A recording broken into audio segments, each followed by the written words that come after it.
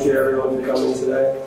It means a lot to me. It means a lot to Paul's family. It means a lot to Paul. You know, it hasn't been an easy time for any of us. Even though Paul's not going to be here physically anymore, everything we left behind still walks with us every day. No matter what we do, all the memories, the love that we share together, will always be in our hearts, always be in our minds, always be here.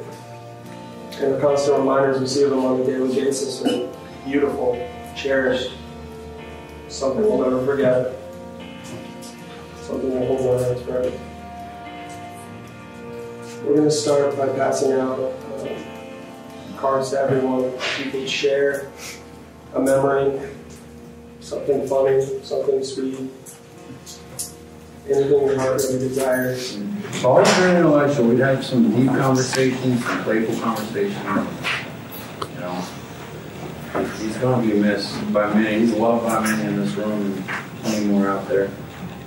It's a sad tragedy, you know. That's all I got.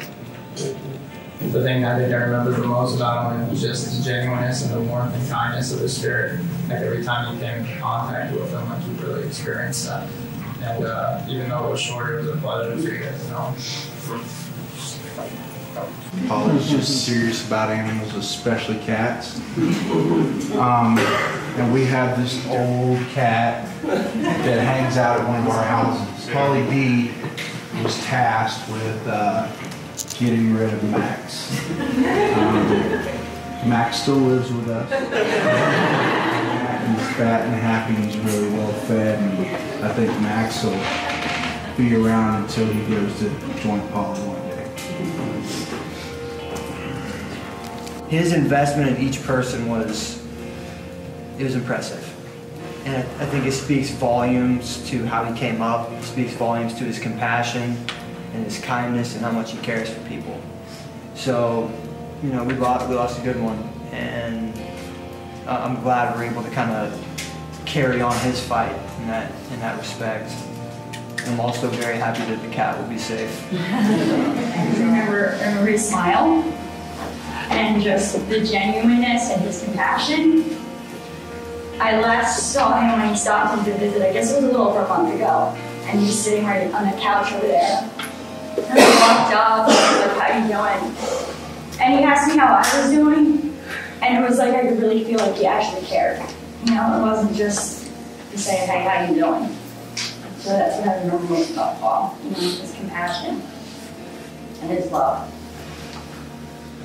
But he was always just a very kind and gentle person, and always took an interest in my life and everyone else's life. And he was a really good guy. So I'm glad I got to meet him.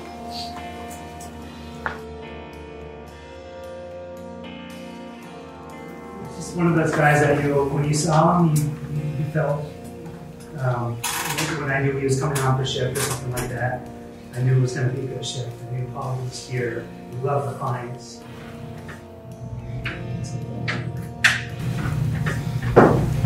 I'll always love him. I will. I truly will. I've held a little resentment towards it, but now I can honestly say that, you know, I will always love Paul with all my heart and soul. There were a lot of opportunities for him to give me advice, but the best part about it was after the advice, he seemed to somehow put it in a way where I looked at it differently when I walked away. You know, he took me outside the tunnel and I was able to see a more broad picture or a different side of something. I'll miss Paul, I really will. He was a very amazing soul, and I think that he saved a lot of lives that he doesn't know about. He taught me a lot. He was very special. Judy, Paul's mom. This is going to be really hard, but I want to say something. So I've known him since July 16, 1986, the day he was born. I love hearing everything from everyone today. And the viewing yesterday it's helped us so much. I guess now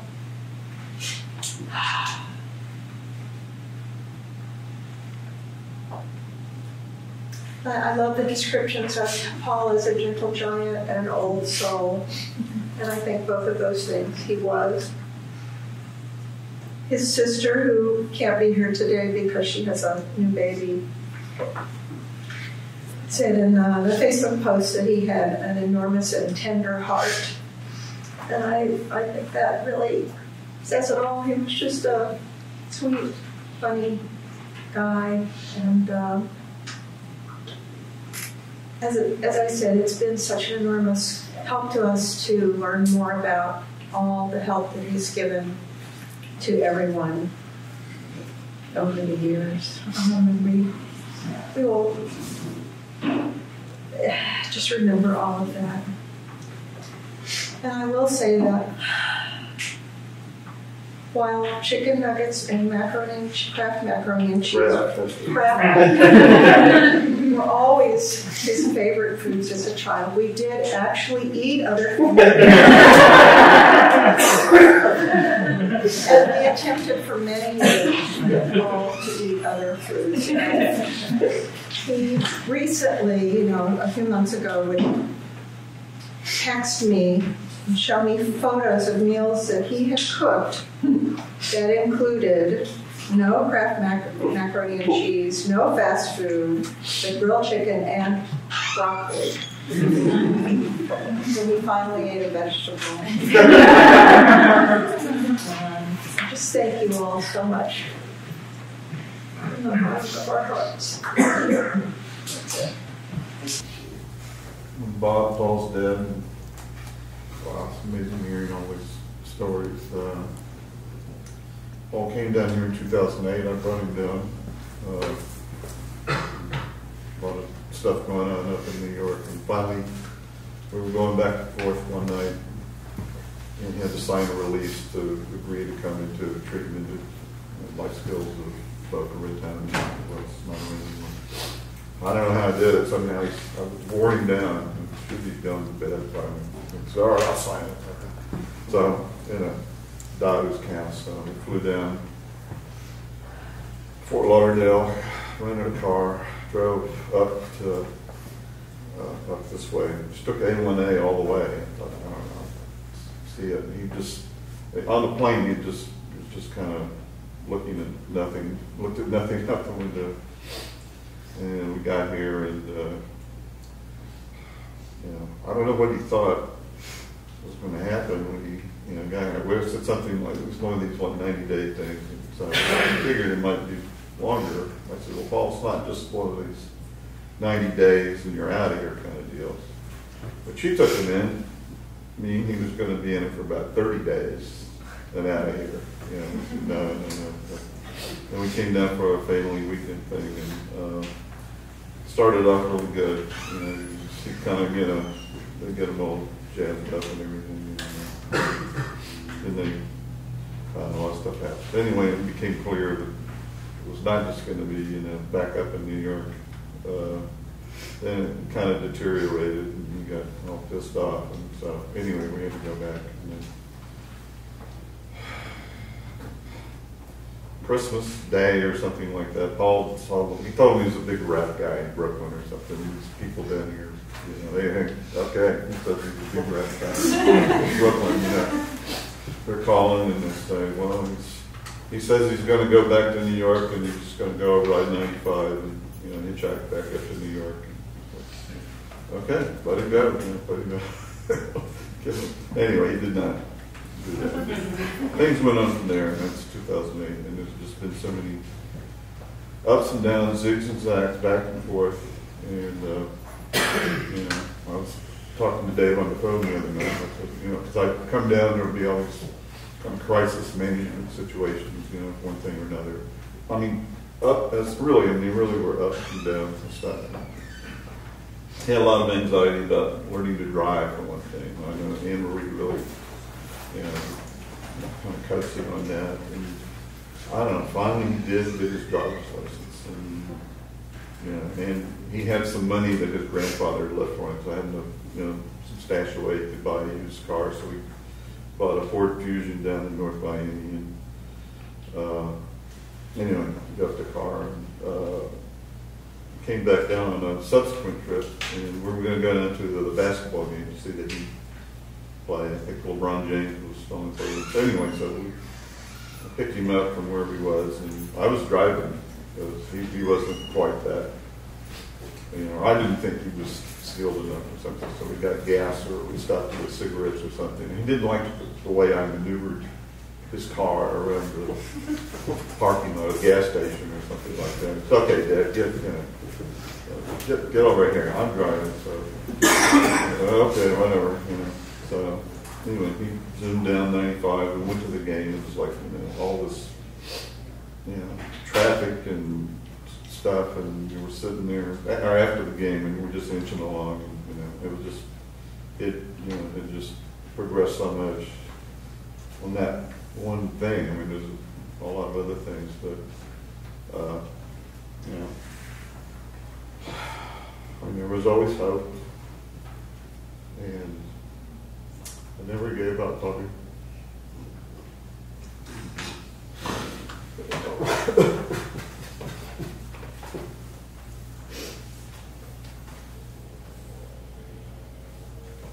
I'm Jan. I'm Bob's sister. I was the finance in Oklahoma with the lake house and the old golf cart that drove, and I always made him all the bacon he could eat. And brownies, I let him eat raw brownies, as I was cooking it. Valerie, Judy would always go, those eggs might have salmonella. And I'm like, it's okay. Okay. I've been with Paul the last couple of years, just meeting him on vacation, and then he always comes back and stays with us for a week or so. Like Bob said, we were always so hopeful, and I really appreciate all your stories. It does really help, and I know probably most of your families have struggled too, and it really does help to share. And thank you all so much. Obviously to the God of your understanding. Dear God, as we sit here and remember your son Paul, we ask that you wrap your arms around him as you welcome him into your home. We pray for your comfort, that it will rain down from heaven. As the poet wrote, O Lord, you have searched me and known me. You know when I sit down and when I rise up. You discern my thoughts from afar. You search out my path, my lying down, and are acquainted with all my ways.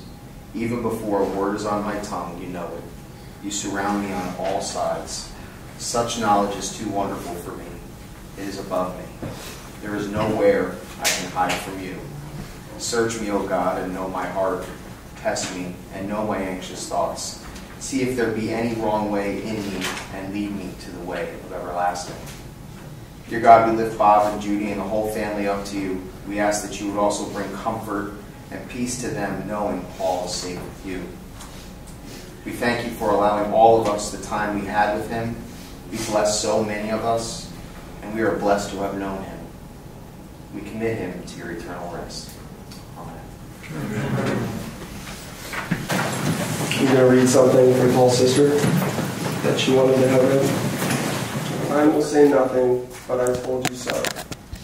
Time only knows the price we have to pay. If I could tell you, I would let you know. If we should weep when clowns put on their show, if we should stumble when musicians play, time will say nothing, but I told you so. There are no fortunes to be told, although, because I love you more than I can say, if I could tell you, I would let you know. The winds must come from somewhere when they blow. There must be reason why the leaves decay. Time will say, nothing, but I told you so. Perhaps the roses really want to grow. The vision seriously intends to stay. If I could tell you, I would let you know.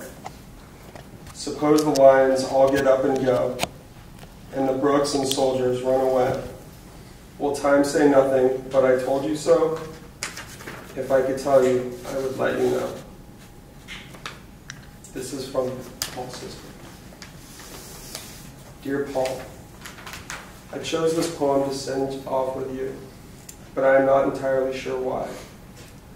I think in part because I think it's beautiful, and I like the idea of sending beautiful things with you. It is fittingly Egyptian. You would like that. I think I chose it too because it is made of questions rather than certainty. And my favorite parts of you were the parts that were filled with questions, infinitely curious. But the questions here are not the happily curious kind. They are the kind that say they will have no answers ever. They are a longing to know, but not a way of knowing. And I can't feel yet, it's too soon, or this is too sad, or too much the wrong thing, that I know what your death means. I can't feel or can't believe that your life has ended, and all that will ever happen to you has now already happened. It is hard to write you something from that feeling or not feeling. I keep waiting for more to happen, for a sense-making thing to happen. So I will just tell you what I would have told you if you were still alive. That I love you and am proud of you. I am angry at you, but that is fine and not so important really. That your life was made up of many different things and none of them were, or is, the final thing that gets to say what all the other things mean. Though I hope something feels closed after some time, that your dying means something final and solid and peaceful to me and to you and to our family. I will always hold the space of your life open in that way. I will remember how much it contained, how various and beautiful you were, just like anyone. I will, that is, remember and love your whole self, even the parts I never knew or never understood. I wish you had more time. I wish you had met Thea. I wish I had seen you more recently. I wish I could have known a better way to help you. I wish this all had been very different, but it wasn't and it isn't. So I love you. I will always love you. I will love our parents twice as much for the both of us. I love you. Alexandra.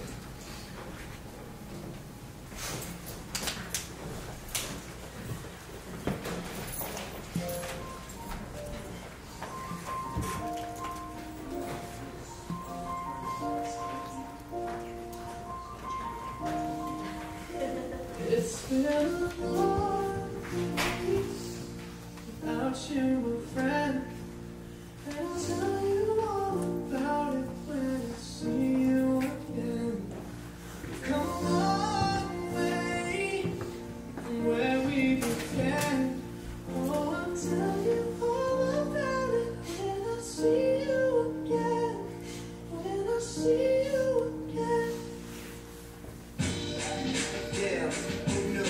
All the planes we flew, the things we've been through. That I'll be standing right here talking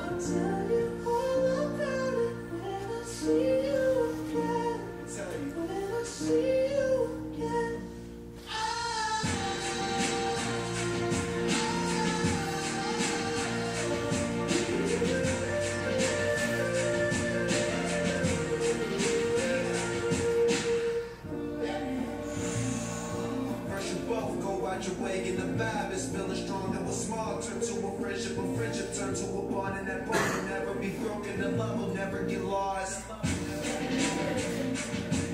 when brotherhood comes first, then the line will never be crossed. Established it on our own when that line had to be drawn, and that line is what we be, so remember me when I'm gone.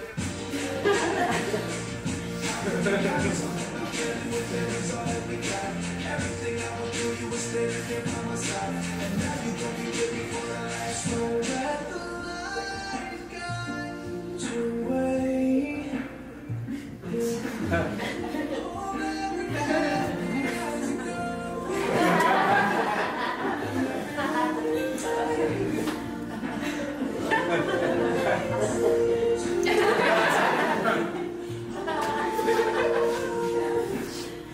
It's been a long day without you, my friend. About it when I see you. We've come a long way from where we began. So I'll tell you all about it when I see you.